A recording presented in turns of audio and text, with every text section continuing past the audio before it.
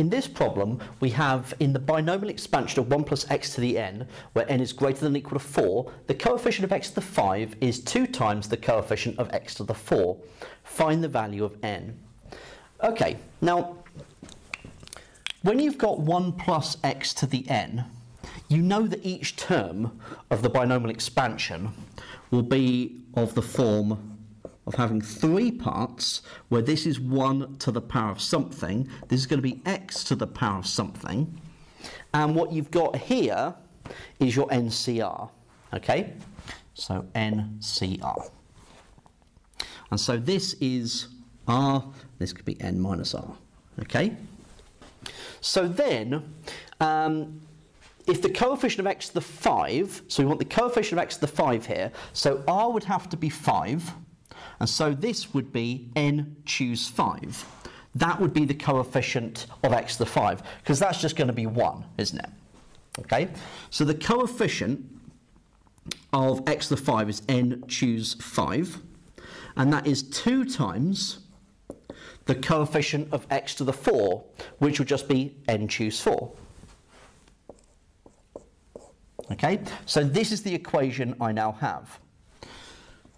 So we've got nc5, so n factorial over 5 factorial, n take away 5 factorial, is equal to 2 times n factorial over 4 factorial, n minus 4 factorial. This is the equation I need to solve. Okay? So what I'm going to first of all do is divide both sides by n factorial, and I'm going to simplify the 5 factorial and the 2 over 4 factorial. So 5 factorial is 120. So we've got 1 over 120, n take away 5 factorial is equal to, then we've got 2 divided by 4 factorial is 1 over 12, so 1 over 12, n take away 4 factorial. Now, just as we did in the previous video, to solve this equation, I'm going to multiply both sides by the larger of the 2 factorials, so n take away 4 factorial. So we're going to get n take away 4 factorial, multiplying both sides by that, over 120, n take away 5 factorial is equal to 1 over 12. Okay, so n take away 4 factorial is n take away 4, times n take away 5 times n take away 6 all the way down to 1.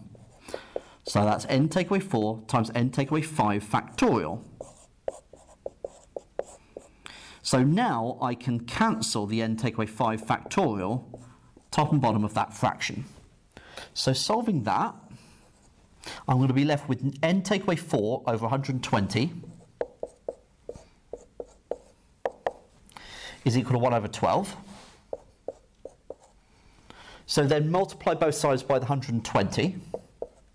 So n take away 4 is equal to 10. And then add 4 to both sides. So n would have to be equal to 14. And that solves the problem.